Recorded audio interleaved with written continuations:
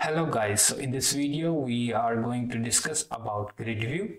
So we will be working with two different type of grid views. The first one would be the static grid view that will have fixed number of items and we need to define it yourself. And the second one would be the dynamic grid view where each item is coming from some variable. So let's go ahead and start with the static grid view. So let's quickly create a grid view dot we have this count. So here this is a required argument that you need to pass, the cross x count. That means how many columns are required in single row. So let's go ahead with one first and then we will move to another one, and another we have some property that is children. So here we need to define your children of grid view. So for the simplicity, I will just add a container here and we can define some colors, let's say dot amber, and we are facing some error. So this is because of this const. Let's remove const and save it. And you can see you got one. Let's quickly copy this and create 4 or 5 items. Let's give it green, red,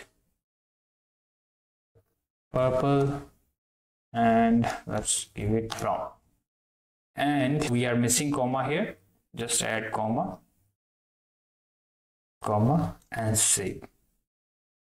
And you can see you are able to see one item. So if you want to have a grid view where 2 columns are there, then you can define this cross accessor line count to the 2. So you can increase or decrease it from here. Let's say if you want 3 items, so one single row is having how many entries, that depends on this cross access count. Okay, now what we can do in order to do it better, we can cut it and create a get widget function. So this gonna give us a widget back. Let's go here and create a method. So this method gonna give us, return us that container, and you can mention the return type as widget. And now instead of using these, we can do what? We can make it little dynamic. So we are getting this colors here. So let's create some arguments here. So I just create a simple one first so that you can understand. So I just use a color and color, and the second is I will take one, let's say icon data, that's icon. So I just quickly add a child here which would be an icon, and in this we can pass this icon.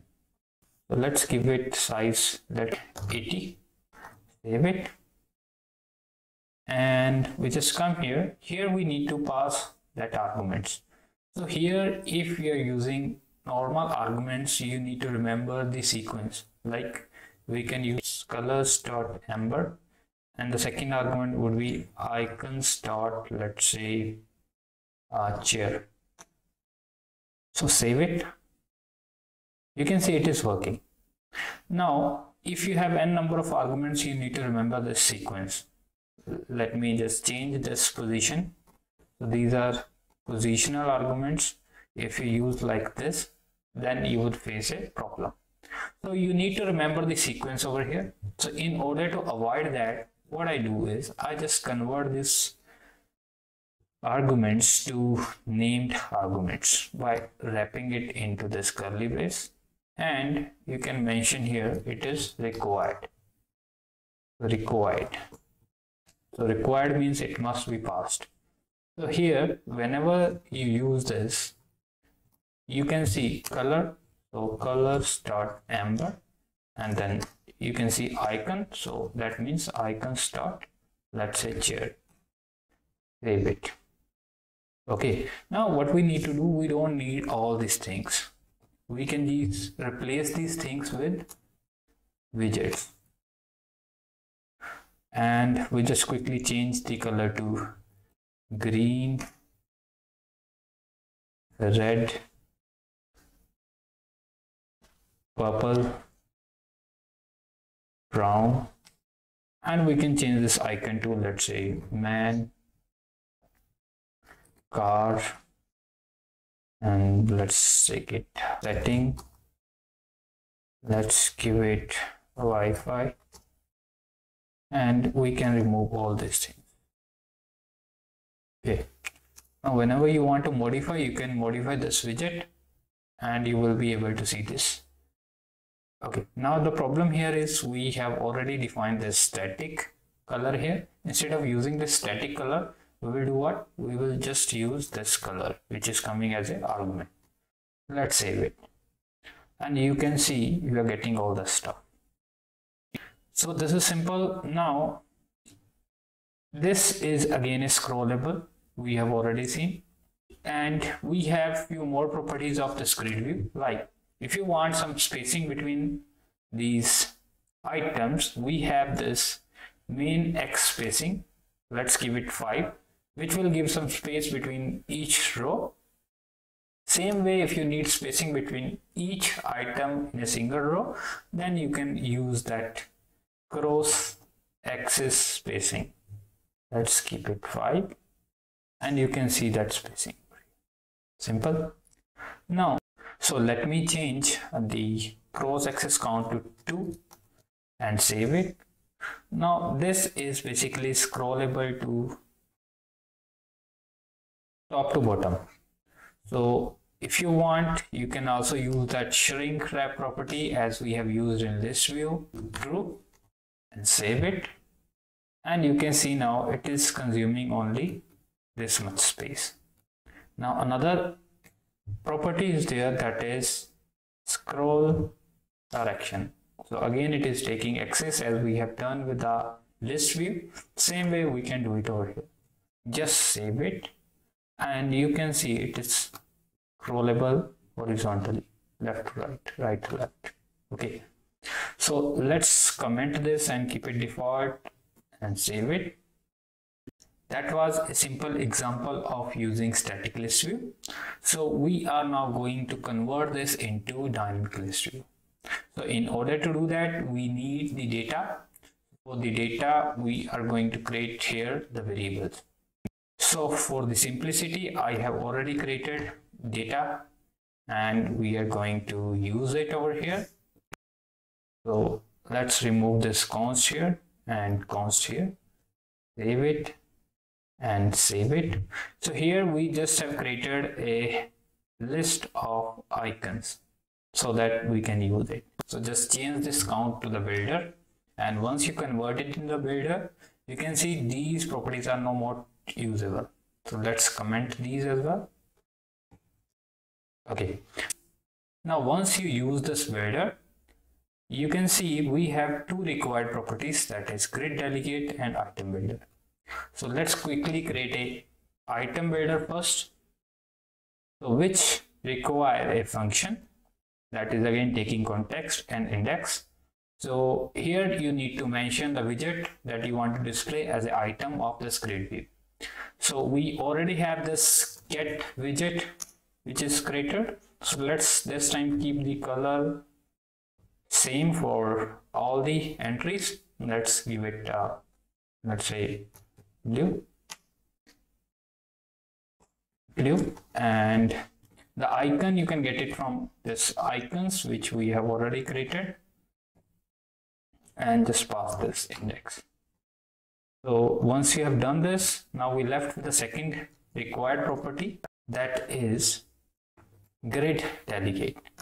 So for gridDelegate we have silver gridDelegate